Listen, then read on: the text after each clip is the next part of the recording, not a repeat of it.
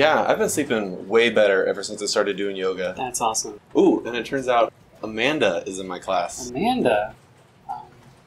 Tell her I say hey. Okay, you got it. Thank you. Yeah, see you later, man. See ya. Hey, good workout. I'll see you next time. Yeah, you too.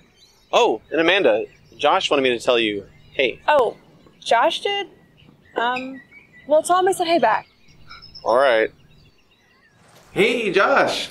I saw Amanda. She also says, hey. Really? Wow, okay. Now tell her you're looking good. Are you kidding? Josh says, you're looking good. Oh, really?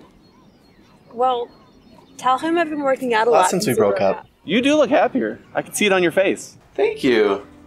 But I have been thinking about how things ended between us. I'm glad you said that, because I have too.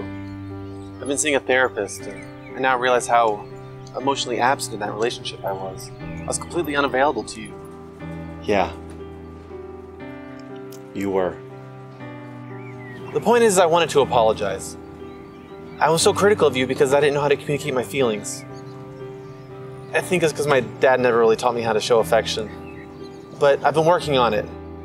I'm sorry. Actually, weirdly enough, I was thinking about how clingy I was in our relationship. And I realized it's because my parents were divorced when I was young.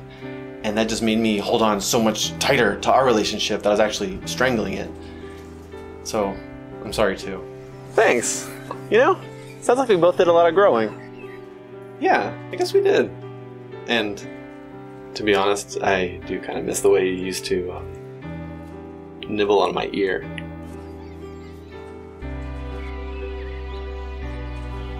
Say, do you remember how we went to go see the Rubber Gloves in concert on our first date? They're actually in town again this weekend. No way! I love their new album. You wouldn't actually want to go with me, would you? I actually have an extra ticket. Yeah, I think I'd like that. Awesome.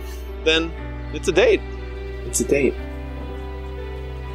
And hey.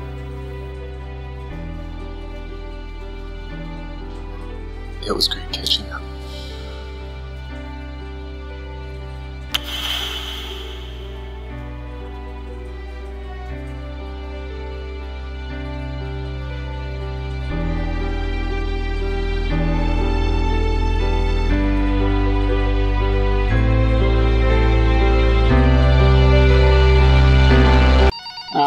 So, how was your weekend? Oh, you know, the usual. Just another weekend at the bar, striking out with the ladies. I just wish I was as good at talking to women as you are.